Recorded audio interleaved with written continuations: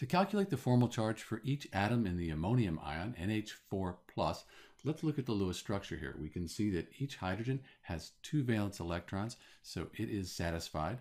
And then the nitrogen in the middle, it has 8. It has an octet, and that's okay too. So it looks like a good Lewis structure, but let's check out the formal charges. We'll start with this hydrogen right here. So we have our hydrogen, which is in group 1, so it has 1 valence electron.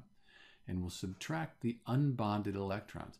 All of the electrons with hydrogen, they're involved in this chemical bond here, so we don't have any unbonded valence electrons. Then the bonded electrons, these 2 right here, we're going to take half of those. So we have 2 here, we'll divide that by 2, and the formal charge, 1 minus 0 minus 1, is 0.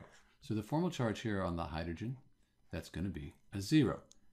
That'll be the same for each hydrogen here as well because they're symmetrical. So for the nitrogen in the center, nitrogen is in group 15, sometimes called 5A. It has 5 valence electrons.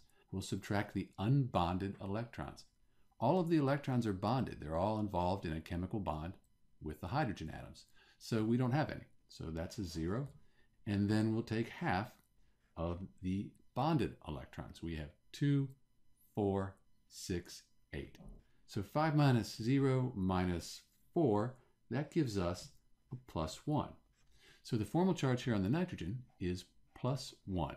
That plus 1 formal charge makes sense. The ammonium ion has a positive charge. So that tells us that the positive charge here really is on this nitrogen atom in the center. This is Dr. B with the formal charge for NH4+, the ammonium ion, and thanks for watching.